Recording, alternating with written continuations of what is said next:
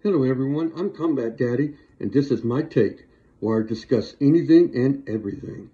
In today's episode, I will be discussing how truly dysfunctional our government has become. Let's begin with the lobbyists. The very fact that our politicians can be bought by special interest groups absolutely sickens me. It really does.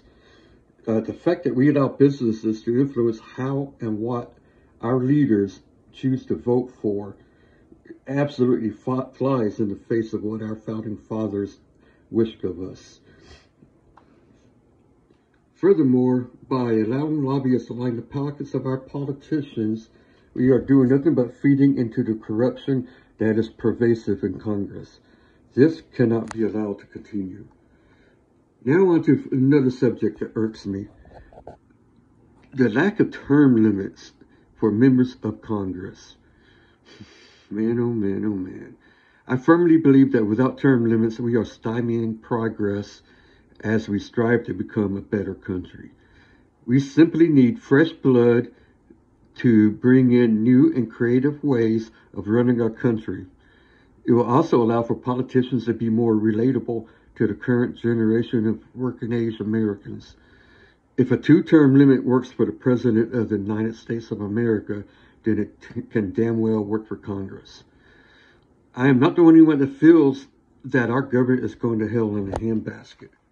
According to an Associated Press NORC Center for Public Affairs Research poll conducted this month, 53% of Americans say they have hardly any confidence at all in how Congress is run. 53%, guys. That's more than half of us don't even trust or have confidence in our government. That says a lot right there.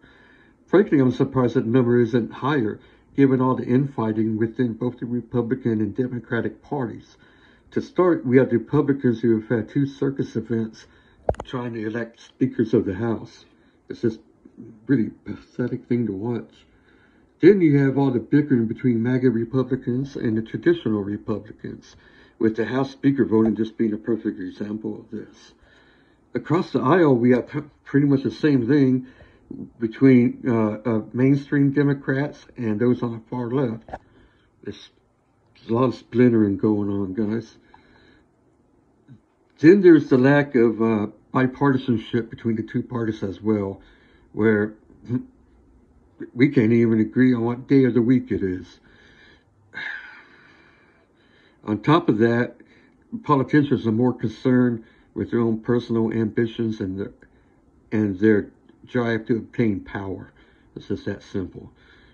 And on top of that, even they're just tone deaf to what their constituents want. That's why we put you in office in the first place. You're just going to blow us off for your own personal gain. That just doesn't work, guys. In the same poll, about a third of Americans have hardly any confidence in our Supreme Court. Small wonder, given that the justices are too influenced by their political affiliations in a job that, quite frankly, you've got to be non-biased. 100%. You can't let politics influence on how you may rule on any particular subject. It's just shameful, very shameful. Incidents such as Judge Clarence Thomas accepted money from a billionaire GOP donor to take his personal trips to Hawaii or wherever the heck he went. It's just not what we need to be witnessing as a country. Our justices should not be able to be bought like that.